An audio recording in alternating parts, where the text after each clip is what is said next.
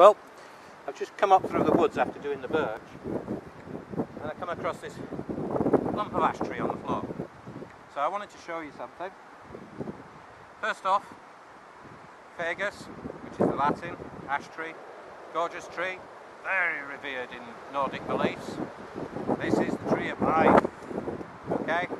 So a very, very reverent tree amongst the Nordics, indigenous people. Right, beauty of ash tree is you can actually eat the young leaves, and the seed pods that you get off it, they're used medicinally for quite a number of things. But it's a great burning wood, is ash. The thing you've got to watch with ash, especially if you're cutting big stuff, is she doesn't take no prisoners. So I'm talking about if you use a chainsaw particularly. I've worked with ash a lot. I've worked up in canopies of ash.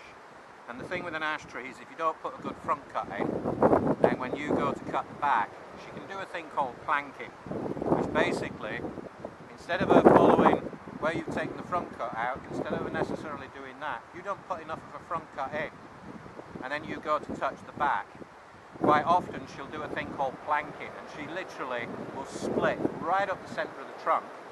So if that's the two sections of the trunk, okay, my two hands, two sections of the trunk, what can happen is if you don't put enough of a front cut in, when you put the back cut in, once the weight becomes too much up on the top of the canopy, she can do that for quite a height up the trunk.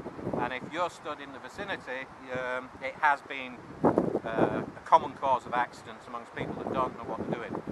But if you're bushcraft, that kind of thing, you shouldn't really be cutting ash that size. Now this is perfect, it's seasoned, it's an easy bark to recognise, it's kind of a very pale brown and very distinctive. The thing with an ash tree is, unlike sycamores and some of the other trees, she has quite an open canopy to her, even in full leaf, so the wind can get through her, and she's very resilient to wind. But another thing that's very, very, very, very common on ash tree, and it pretty much shows its evidence of the death knell of the tree, or at least the limb of the tree, is, bring this in closer and see if you can see that you get these black fungi growing on them, these things here. See?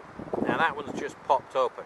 Now, if I was in a bushcraft situation, or if I was down here starting a fire or living down here, which I did do, I lived down here for 2 years, amongst the trees, absolutely gorgeous. This is great for fire lighting.